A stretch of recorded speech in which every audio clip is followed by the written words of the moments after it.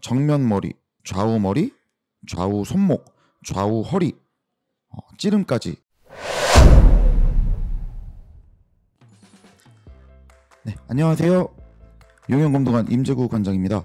이번 영상은 검도를 처음 입문하신 분들이나 보호구를 착용한 지 얼마 안 되시는 분들께 조금이나마 도움이 되지 않을까 생각해서 촬영하게 되었습니다.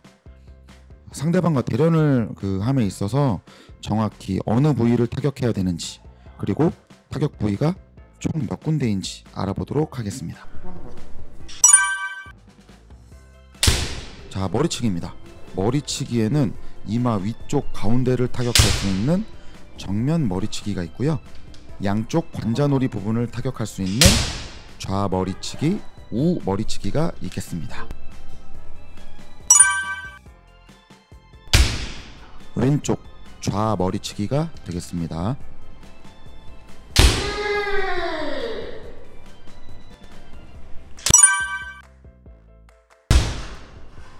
네, 오른쪽 우머리치기가 되겠습니다.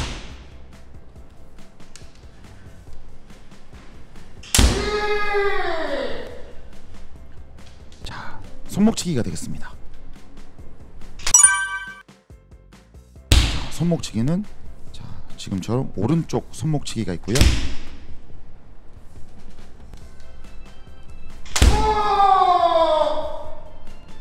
네, 오른쪽 손목치기입니다. 득점 부위를 죽도로 정확히 타격하였다 하여서 점수로 인정되지는 않습니다.